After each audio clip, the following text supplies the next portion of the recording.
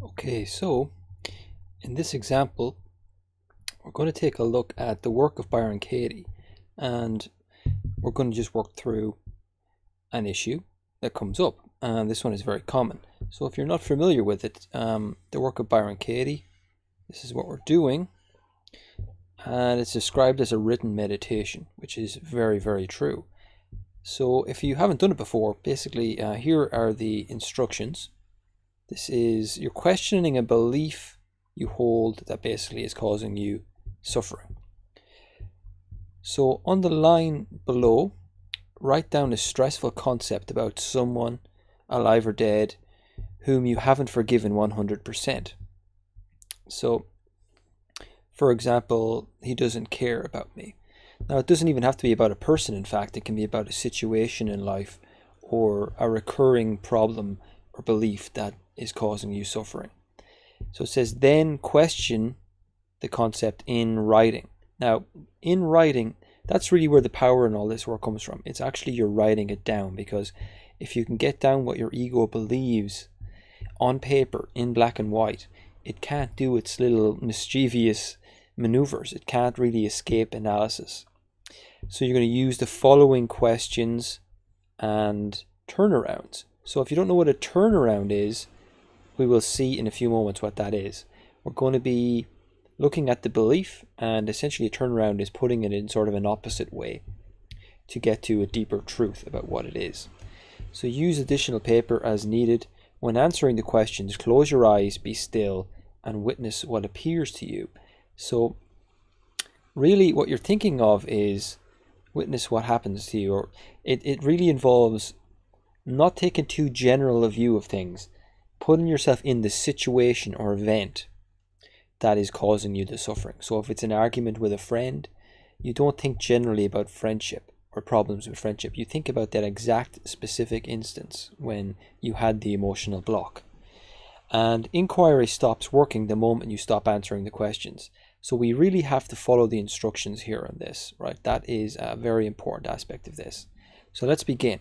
So here is a thought that comes up, an example. This one might be, my job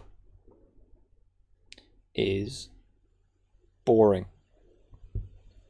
Okay, my job is boring. Now, how many people believe that thought? A lot of us. And a lot of us carry that thought around. So, let's scan down. That's what we're starting with in this situation. So think about when you tend to think about that. Okay, maybe it's in the morning before you go to work, or before you've got to take on an assignment or a project that you've been avoiding. Okay, so picture yourself in that situation. Maybe think about where you're sitting, whereabouts in your house are you when these thoughts come up. Maybe you're in bed. Okay, think about that. So the first question, number one, is it true? Yes or no? That is what you have to answer. So the first thing that comes to me here is my job is boring. I would say yes. There are aspects of my job that I find to be boring. That is true. I believe that that is true. So next thing we do is we go on to question 2. Can you absolutely know that it's true? Yes or no? Okay, so that's where a bit of stillness comes in here. Okay, can I absolutely know that that is true? I would have to say there are instances when I do feel like it's boring, but it's not all the time. So yeah, I feel that it's true, but I can't honestly say 100% that it is true, even though I feel like it is. So I guess I'm going to have to say no to that one. So the instructions really are, no matter what you say, whether it's yes or no, you just continue. You just continue on to the third question. So the third question, let's scan down a little bit. How do you react? It says, when you believe that thought. How do you react when you believe that thought? So how do I react when I believe that thought? I would have to say it fills me with a sense of pessimism. That is how I feel. I feel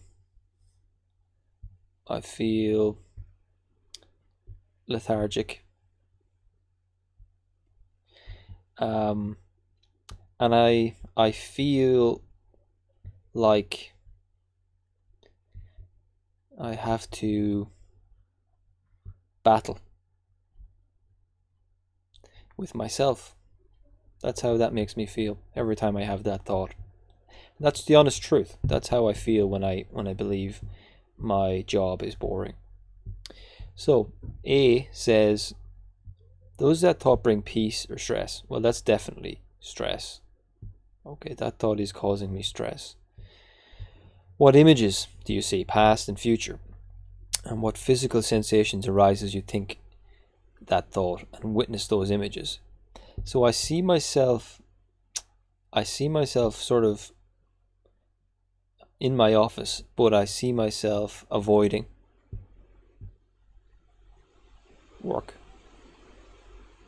I see myself procrastinating. What else? What sensations come up? I feel tight in my chest. What else? Yeah, that's pretty much it. I can see that happening. I avoid work. I'm procrastinating. I feel tight in my chest. In terms of the future, I see a long battle ahead. I can see this going on forever. I can never see my job or my work as being anything other than being boring. So what emotions arise when you believe that thought? Refer to the emotional list. Well, the emotions for me are, I feel frustration, I feel guilt because I'm not engaging, I feel shame, I feel anxious about the future, anxiety, fearful. I feel fear. So that would kind of sum up how I feel. Let's just continue. D is, do any obsessions or addictions begin to appear when you believe that thought? Do you act out on any of the following? Alcohol, drugs, credit cards, food, sex, television, computers. I would say for sure addiction does come up, and it comes in the form of I would say maybe television. I would say occasionally food, maybe internet, watching YouTube clips, way too many, more than is good for me. Anything else that comes up for me there? I feel like I avoid, or I can't do other things in life I would enjoy. That's a feeling that comes up for me, because I feel, well, I'm not doing my work, but I have to do the work. But because I haven't done the work, well, I can't exercise, I can't play music, I can't hang out with my friends, so I put off all the other things. E there is, how do you treat the person in the situation when you believe the thought? Well, I attack myself. For sure. I attack myself. I feel worthless. In terms of my job, I hate my job. I hate my job. I avoid it. I see it as a big problem. So that's how I feel when I carry that thought. Okay, and that's true. That's how I feel.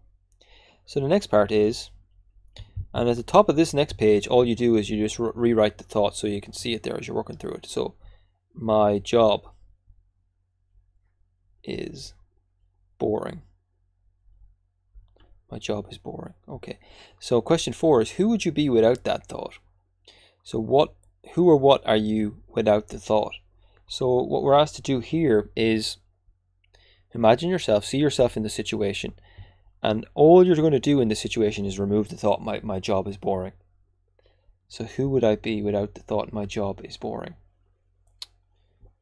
So I'm just going to pause for a second and think about that. Who would I be without the thought, my job is boring? Okay. Well, without the thought in that situation, I would say I feel way more relaxed.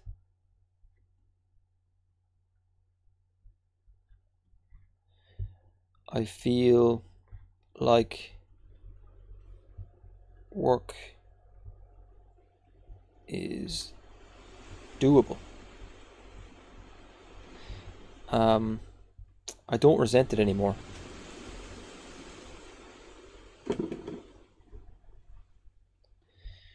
What else without that thought?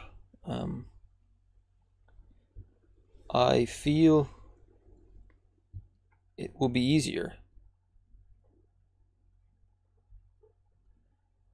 to start work. Okay. So I would be free. The battle would be over. Bit of a release there for me on that one. So let's continue. The last thing we're asked to do is turn the thought around. So what we do is we turn it around. So there's a number of ways you can do this, right? You can do it to the self, to the other, or to the opposite. So the opposite for me, the opposite of that would be my job is boring. My job is, well, what's the opposite of boring? Exciting. My job is exciting. And what you're asked to do then is come up with three ways, as many ways as you can. At least, I think it says at least 3 specific, genuine examples of how each turnaround is true for you in this situation. Okay, so my job is exciting. How exactly is that true? My job is exciting. Okay. Okay, my job is exciting. So, my job is exciting. Well, I have experienced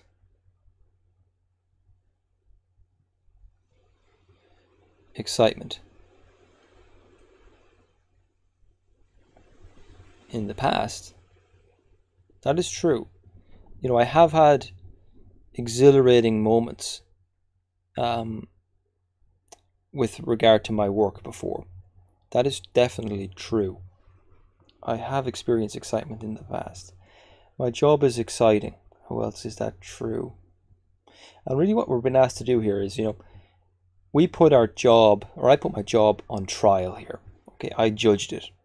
And now I've been asked to sort of act like I'm a lawyer for my job and try to sort of defend it. Okay. So how could I defend my job? Well, I'm thinking about the specific aspects of my job that I didn't like before, that I was avoiding. My job is exciting. Okay. My job is exciting. I would say it's true that my job is exciting because I don't know where it will lead me. I don't know where it will lead me.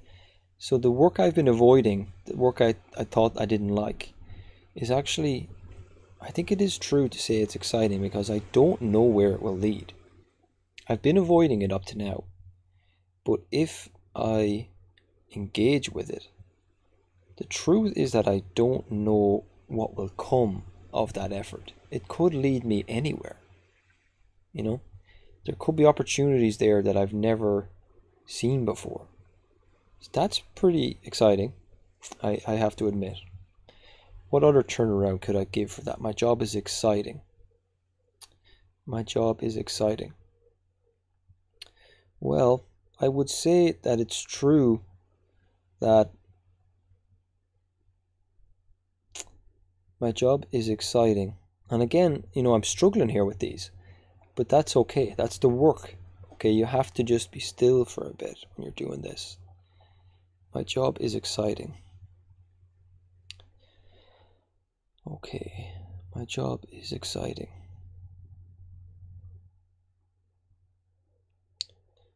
My job is exciting.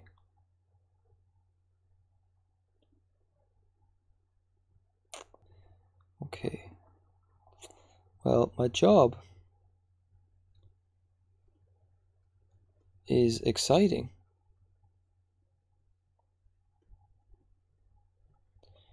because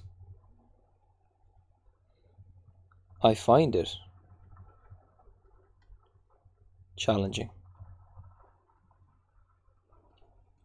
That is true, I think.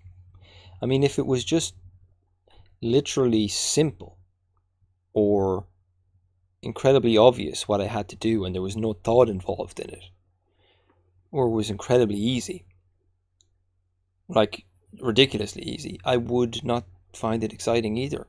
So the fact that there are aspects of it I find, challenging does make it exciting.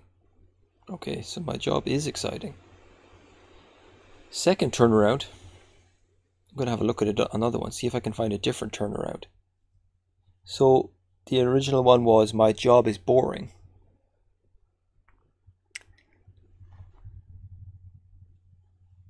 What about, not my job is boring.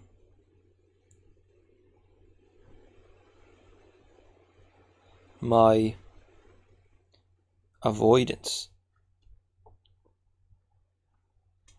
is boring. Now, this is a bit easier for me. That is true. Not doing it is boring. That is true. I have to say that is true. Why is that true?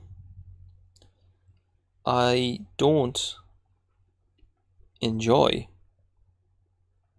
what I do as I avoid. So, the excessive television watching, the excessive web surfing, YouTube, I don't particularly enjoy that. In fact, it is boring at this stage, just the avoiding of that stuff. So my avoidance is boring. Well, that's true because I know exactly how it will go, and more importantly, how I will feel afterwards. Let me just scan up there a little bit in case that's not clear.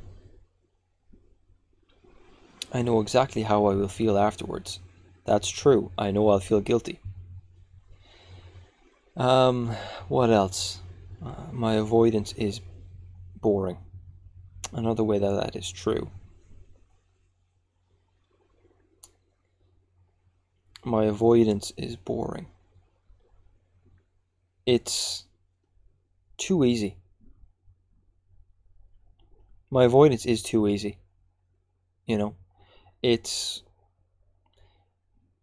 There's no thought involved.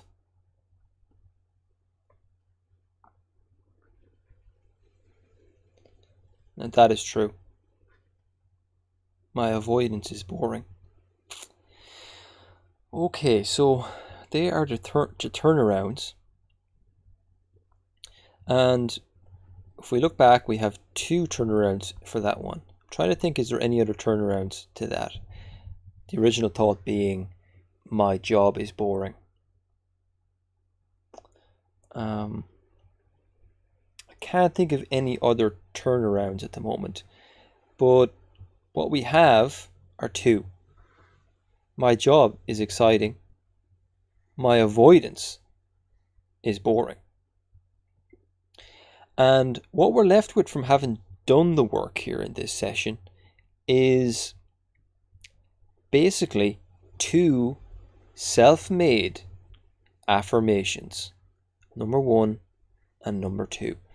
When I'm in this situation, when I'm going to be doing this work that I previously believed was boring, these are the things I will be saying to myself. My job is exciting. My avoidance is boring. And I'm not saying them to convince myself. I've already proven that that is true by doing the work and the analysis. So I know that my avoidance is boring. I believe that. I truly do believe that that is true. And my job is exciting. This one was a bit trickier for me, right? But I have at least come away with the realization that my avoidance is boring. But I do also believe that my job is exciting. I've experienced excitement in the past with my job. I don't know where it will lead me. And my job is exciting because I find it challenging. If it was too easy, what would be the point? So that is today's example of me applying the work to a situation that has caused me stress in the past, and I already feel a bit lighter about my work. I already feel like it's going to be a little bit easier to bring myself to do it. So that is how I do the work. And if you like this video, make sure you subscribe, because I'm going to be doing these applications of the work of Byron Katie in future. You can practice along with me. And thanks for watching, guys, and I will talk to you soon.